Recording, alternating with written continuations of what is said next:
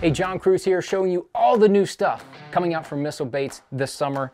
We've got 6 new colors in the Quiver 6.5 and 6 new colors in the Quiver 4.5.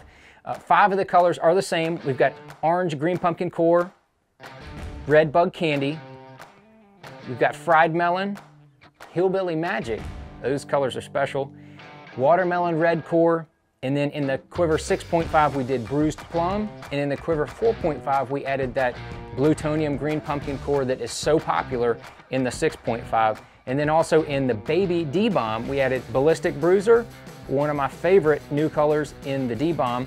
And then we also added hillbilly magic in the baby D-bomb. In the full-size D-bomb we also added that hillbilly magic. And then we went with black neon, which is like a black red flake with a chartreuse vein in it. That is just an amazing color how that turned out. And then in the Ned bombs, we also added fried melon and we added the hillbilly magic. So those are all the new colors from Missile Baits. But we also added the Ned ball head, which features a very unique VMC hook. It's called a Tech Set hook.